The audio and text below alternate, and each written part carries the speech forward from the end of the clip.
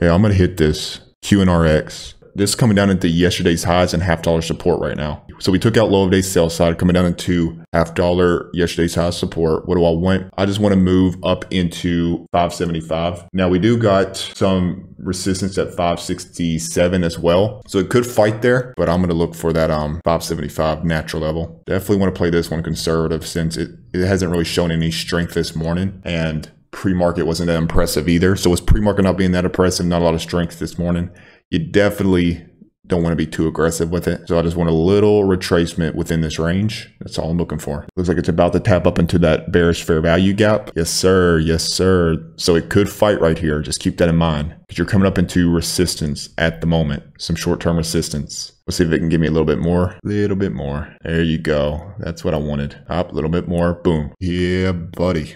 I love that. So BWV, I'm going to hit this. BWV, I'm hitting this one. Yes, sir. Beautiful setup. All right, I went 425. I went 425 on BWV. Why 425? Well, natural resistance, but also that's where that fair value gap, that 1 minute imbalance is completely closed.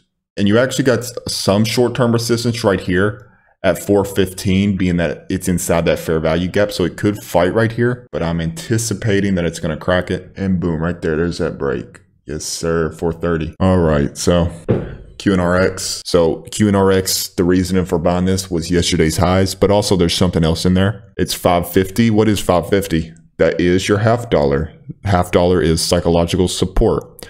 So we got our chart level being yesterday's highs. We got our $0.5 psychological component in there as well to assist it. Oversold, still fairly early in the morning, first 10 minutes.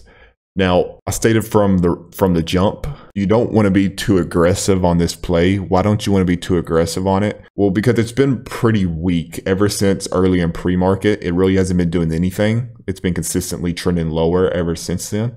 Been rolling over, week open. So that's why in those scenarios, you really don't want to be too aggressive, because now BWV, on the other hand, you can maybe look for a little bit more because this one just consistently pushing up higher, a lot of strength, a lot of volume. That wasn't the case for QNRX, and I knew that getting into it, that I just wanted a little scalp, a little retracement up into that range. What am I talking about when I say that range? Well, the swing high from 934, see that swing high right there to the low? I've said this in past lessons, but where is a premium? So from that high to that low, where is the premium at? That 50% level is at 572.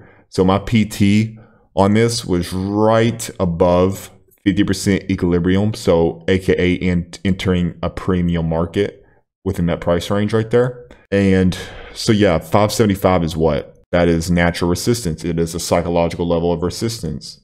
That was the reason for the PT, but also you had that that fair value gap in there. So what am I referring to? That fair value gap is, so 9:36 a.m., 9:37 a.m., 9:38 a.m. You got your fair value gap right there. So you got your imbalance. It's above 50% equilibrium of that price range. We got your psychological level in there being the natural level. All of that contributed to that being the PT. Now, like I stated, and it did fight a little bit. I knew it could fight a little at that 567 area. That was previous low of day, but also it was the beginning of that fair value gap, that imbalance. So I knew it could fight a little bit right there, which it did.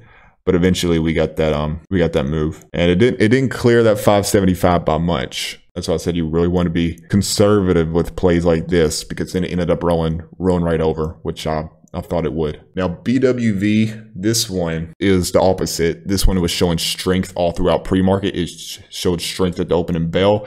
This is where everybody's eyes was at. This is where all the activity, all the volume was at.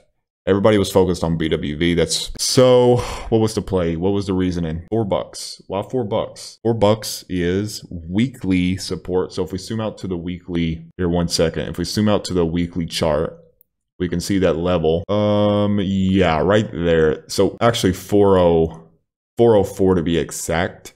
So 404. That is from the week of 7/25/2022. So really recent price swing, which is a plus. Your newer levels are always better than your older levels. They usually hold up much better.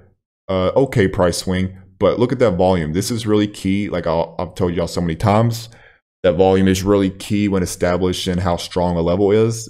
Is it trading above average volume on that particular week? It sure is. You can see 92 million was traded that week. That's well above the average. Okay, so that puts that gives me a lot more conviction that that level is gonna hold. So we had weekly support, check. We had what else? We had whole number support at 4, check. The whole number is your strongest psychological level of support. We had an imbalance in there that was just about, I think it didn't feel it just by hair, but you had that imbalance in there that we traded into. So 9:30 a.m., 9:31 a.m., 9:32 a.m., there's your imbalance. It traded into that imbalance with our levels, those levels again being weekly, whole number, and you had VWAP. So you had VWAP right smack on $4 as well.